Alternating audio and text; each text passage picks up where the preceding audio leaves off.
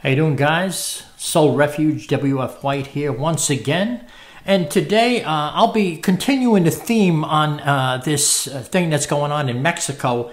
Back in the past, there were 5 Mexican pastors who were upset with Billy Graham because what happened, Mr. Graham had a crusade, and they were very upset because at the crusade, the people were sent back to their own churches. And so, in other words, if you were a Roman Catholic, when they went forward at the crusade, they were sent back to their own church. Let me quote to you from a book, Smoke Screens here. It says, a few years ago, 5 pastors from Mexico came to see me asking for help. They told me I must talk to Billy Graham. I told them that was impossible. I was just a little tract publisher. Then they told me Billy Graham had destroyed their churches. They said he held a crusade and told all those who had received Christ to go back to their original churches and win those people to Christ.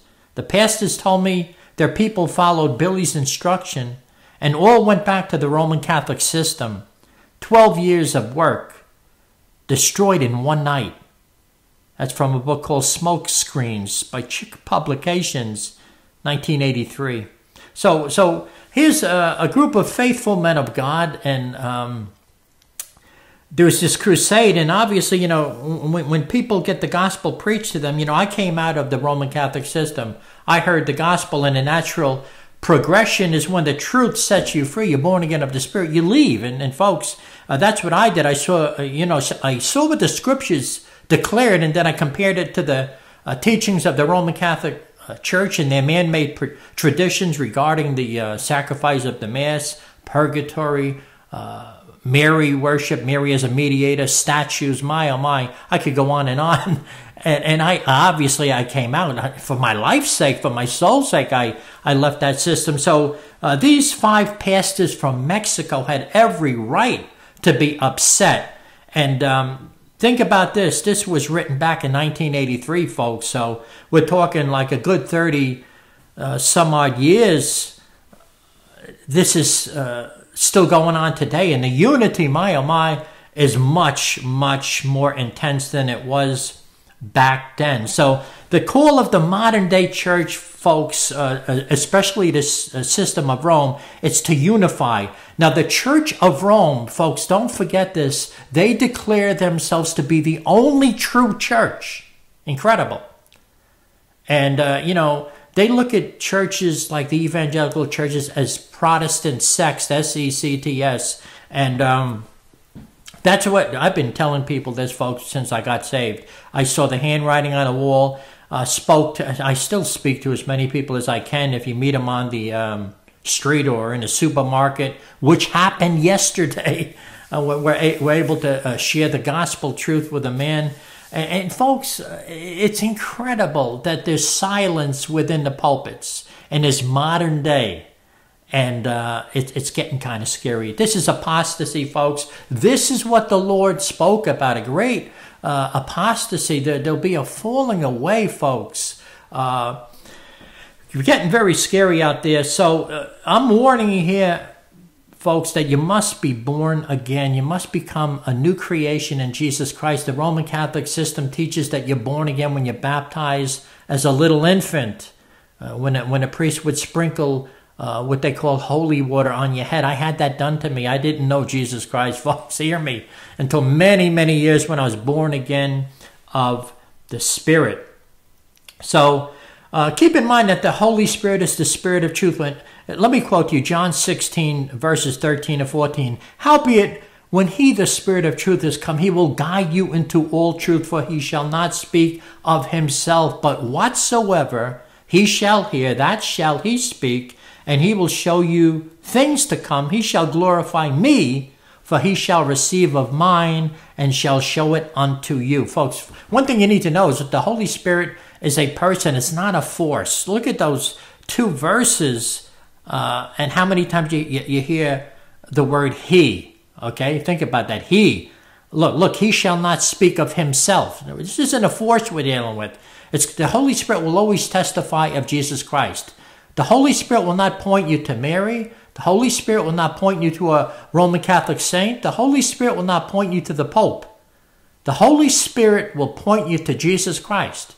And that's what happened with me, folks. That's what happens when anybody's truly saved. You realize that Jesus Christ, he's the Son of God. He's deity. You don't need anybody else. I didn't need Mary. All that stuff went out the window, folks, when I got saved. So here you have this counterfeit unity with a church that declares itself to be the only true church. This is the church that tortured and murdered people during the Middle Ages, ladies and gentlemen. Go online and look at some of the devices that they used when they tortured people, when they burnt them at the stake. All because people refused to become a Roman Catholic or agree with what they taught. If you spoke out against them, they considered you to be a heretic, and they still believe that today. Oh, yes, they do.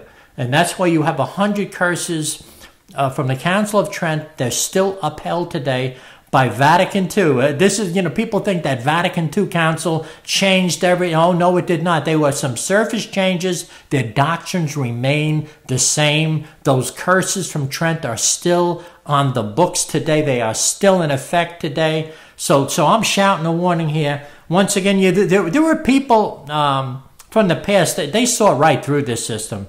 One of them was Charles Spurgeon. Now, he's known as the Prince of Preachers. Now, I'm not a Calvinist, but I'm only quoting this man because of his acute discernment regarding this counterfeit church of Rome. Listen to what Mr. Spurgeon said. He said, "Our ancient enemies have small belief in our common sense if they imagine that we shall ever be able to trust them after having so often beheld the depths of the Jesuitical cunning and duplicity. The sooner we let certain archbishops and cardinals know that we are aware of their designs and will in nothing cooperate with them, the better for us and our country.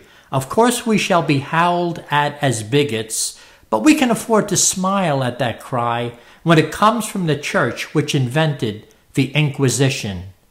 No peace with Rome is the motto of reason as well as of religion." That's by Charles Haddon Spurgeon. From Geese in Their Hoods, Selected Writings on Roman Catholicism, publisher unknown, 1873. Now, there's some words, folks. You will hear nothing that even resembles that from the modern day pulpit. You have all of this talk about revival, all of this talk about the anointing. And here, the system of Rome is rising up like never before, folks. They're walking into the church, making a mockery out of the truth of the gospel, and very little is being said. Here's a quote from a man by the name of Samuel Morse. Who is he? He's the one who invented the Morse code. And you know this is a smart man. The Morse code. And this is what Mr. Samuel Morse said regarding the Jesuits. Keep in mind, we have a pope, a Jesuit pope, the first Jesuit pope, Jorge Bergoglio, or Bergoglio. I'm not sure how you pronounce it, but this man, now known as Pope Francis. This is what Samuel Morse had to say about the Jesuits. Quote, "They are Jesuits, the society of men, after exerting their tyranny for upwards of 200 years, at length became so formidable to the world, threatening the entire subversion of all social order, that even the Pope, whose devoted subjects they are and must be by the vow of their society, was compelled to dissolve them.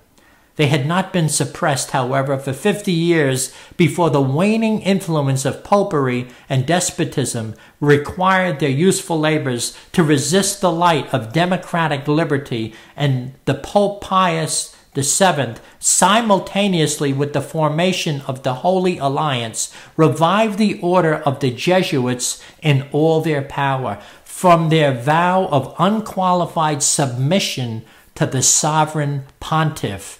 They have been appropriately called the Pope's bodyguard. And do Americans need to be told what Jesuits are? They are a secret society, a sort of Masonic order, with superadded features of revolting odiousness and 1,000 times more dangerous. They're not merely priests or of one religious creed.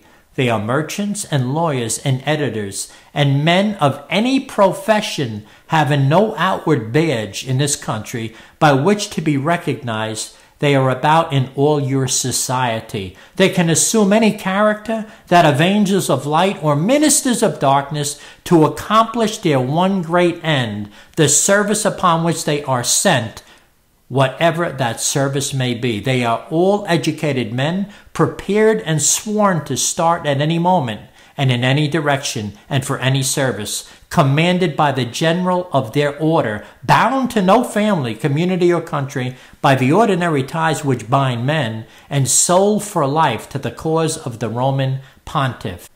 And who are these agents?